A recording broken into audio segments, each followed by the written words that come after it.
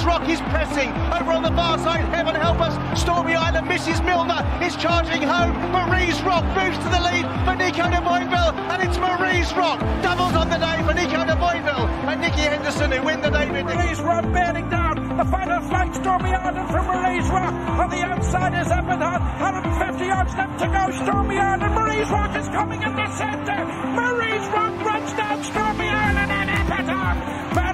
Now Maryse Rock, the moment of truth. She draws alongside Dashel Drasher, pokes her nose into the lead. Dashel Drasher with a length to find. Maryse Rock out in the lead. First Street staying on stoutly to press for second. For Nicky Henderson 1-2. But Maryse Rock is back with a bang, full of enthusiasm, full of ability, and won the Route Kiel. She won it by about 4 lengths to go.